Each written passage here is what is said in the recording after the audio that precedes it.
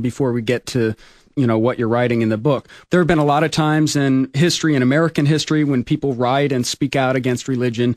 Mark Twain, Ingersoll, of course, John Dewey and other humanists at the turn of the last century, Bertrand Russell here and in the UK.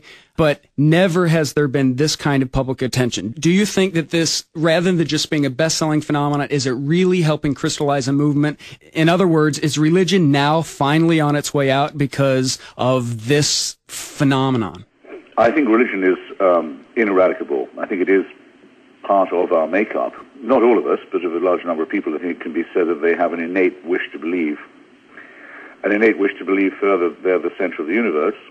An inborn fear of death, to which religion caters very cleverly, rather cynically, and other things that predispose people towards the religious view of the world. But that worldview has now been so comprehensively subverted by discoveries in psychology, in biology, and in physics, that it will never be possible to assert faith in quite the simple-minded, absolutist way that it used to be possible to do.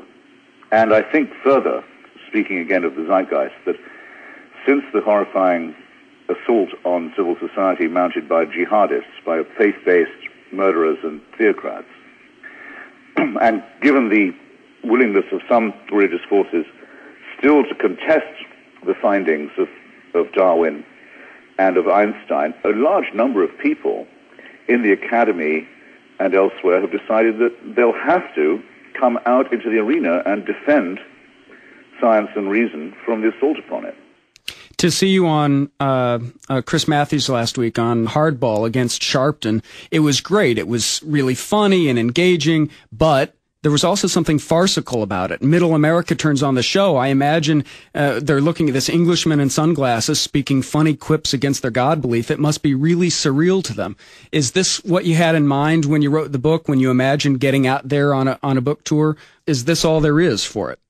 Well, no, it's my second debate with the Reverend Sharpton, who, of course, is always willing to come out to defend not religion, as it happens, because he knows as much about that as he does about the dark side of the moon or any other topic, but at least to give himself a chance to orate in public. Nonetheless, my line is I'll take all comers, and that's included up till now a Buddhist nun in Florida. Of course, some people say Buddhism isn't really a religion, but it is kind of a faith.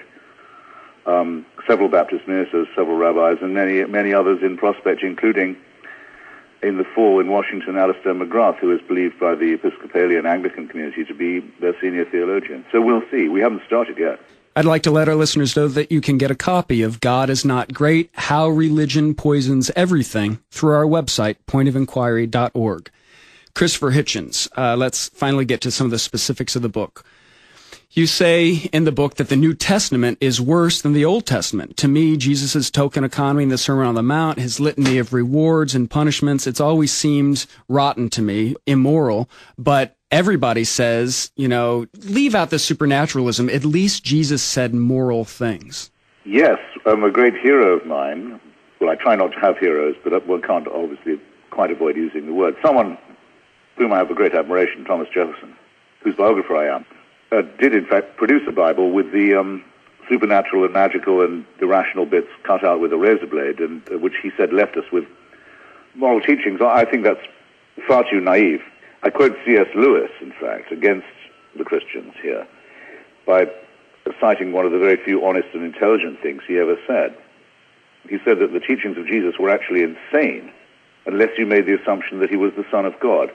And so this makes it harder for people to separate the supernatural and the magical from the moral, because if a preacher goes around saying, leave your family, take no thought for the morrow, give no thought to thrift or investment or clothing or your children, give everything up and follow me, that's only moral if you think that the world is about to come to an end and that this preacher knows what to do when that happens. If you don't make that assumption, then the teaching isn't moral at all.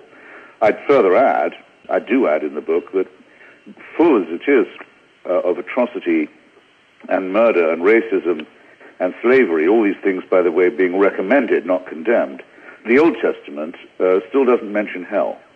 There's no punishment of the dead, let alone eternal torture of the dead, in the Old Testament. It's only when you get gentle Jesus, meek and mild, the shepherd and the sheep, that the idea is introduced that if you don't accept his mild and adorable message, you're going to be very sorry. This is wickedness, of course, of the highest order. Incidentally, I remember one of my first reactions when I was quite small to the teaching of Christianity was, I hate having to call myself a sheep. What does it say of a religion that it actually describes its own followers as if they were a flock? And why do shepherds look after sheep? Not because they like them, though actually some shepherds, it seems, like them far too much, but in order to first fleece them and then kill them. It's actually a perfect analogy of what the relationship of religion to its credulous believers really is. Tell me how religion is bad for your health. It's bad for your physical and mental health, in my opinion. I'll do it in reverse order. For mental health, it's very important to have a wholesome attitude towards sexuality. All of religion's preachings are of the opposite kind. They regard the sexual instinct as, in a sense, a curse. Maybe necessary for reproduction, but that's it. Something to be repressed, especially in women, and viewed with disgust and alarm. This has made many, many, many people miserable and unhealthy for hundreds and indeed thousands of years. I think genital mutilation is not good for your physical health, that it's outrageous to practice mutilation on people who aren't old enough to elect for the surgery. If there's going to be genital mutilation, circumcision as it's sometimes called, then it should be embarked upon voluntarily by grown-ups. It's child abuse to do it any other way. Those are just two salient examples.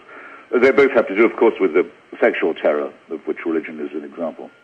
So if everyone became more sex positive, let's say religion changed just so that everyone became a little more sex positive, would you have as big an issue with people believing other things that are untrue, like God's in the universe and he's looking out for you?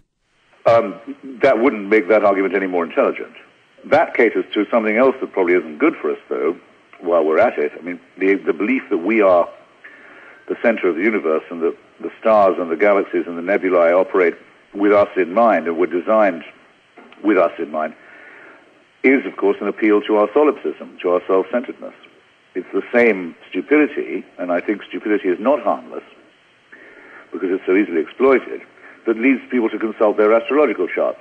It's essentially morally the same.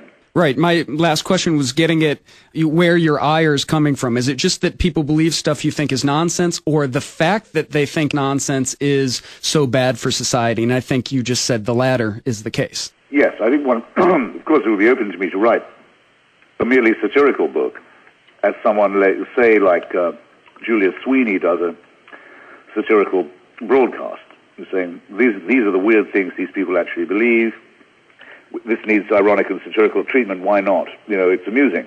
And if you're a good comedian, or even a halfway good comedian, it's a target-rich environment. That would be enough in one way, if it were not for the very deadly threat that religion now poses to us. I mean, just look, for example, at what the parties of God are doing to reduce Iraq to the level of an Afghanistan or a Somalia, the last two countries where the parties of God had things all their own way, or reflect on the messianic mullahs who think that the 12th Imam is about to reveal himself and bring the world to an end, and who, for an insurance policy, are acquiring apocalyptic weaponry. That's a very unsettling conclusion. Or the diseased and deranged Jewish settlers on the West Bank of the River Jordan who think that by stealing other people's land and property they can bring on their version of the Messiah.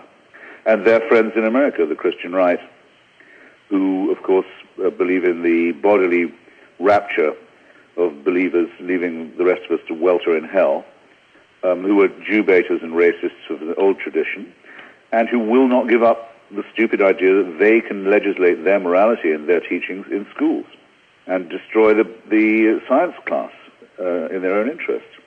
It's really time for a fight back against this kind of nonsense and wickedness. Speaking of the fight back against that wickedness, I've heard a lot of people over the years rail against